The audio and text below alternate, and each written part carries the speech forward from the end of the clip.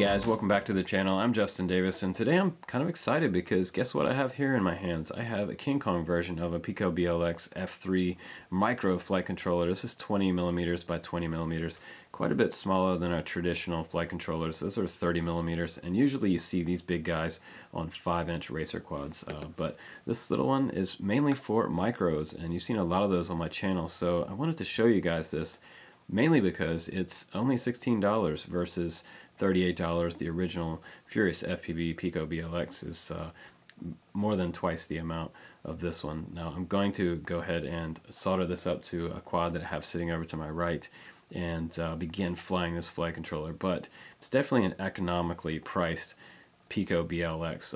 One of the big favorites out there in the micro community right now is the PIKO BLX, so I'm pretty excited. It also supports S-Bus, PPM, and DSM port is on here for you Spectrum guys right there, so you're not left out in the cold. And right in the middle we have that F3 chip right here. We have a boot button included, which is great because you don't have solder tabs on here to solder up and bridge like on some of the other flight controllers. You just push this button and reflash Betaflight back on here from the USB port. Pretty cool. Now the motor layout is very simple. It's just motor 1 right here, motor 2, motor 3, and motor 4, exactly like it's set up in Betaflight, and it is labeled on here, so if you look closely you can see a 1 there, and there's 2 up here, 3 on that one, and the round terminals right there, those are for your ESC signal wires coming in, and then you have your positive and negative tabs here running off your ESCs up to this board. Now the cool thing about this is also a PDB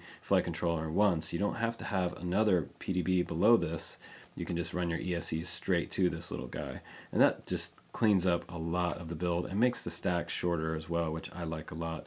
Now over here on this side, let's flip it over and look at it from the bottom. Just make your screen big so you can see this.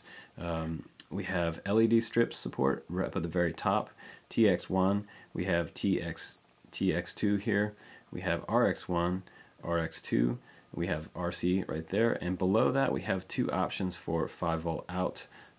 If you need to run 5-volt anywhere on your quad, you can do that. It's pretty nice. You have positive here and negative there, and down at the very bottom you have 2 terminals for your battery.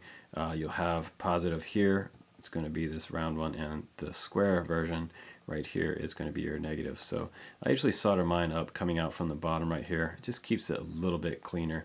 And over to my left there we have a VTX hookup right there for positive and negative running out to your all-in-one camera VTX setup. So pretty simple board. It's a really simple layout, and also if you want to add a buzzer right here, so positive and negative right there.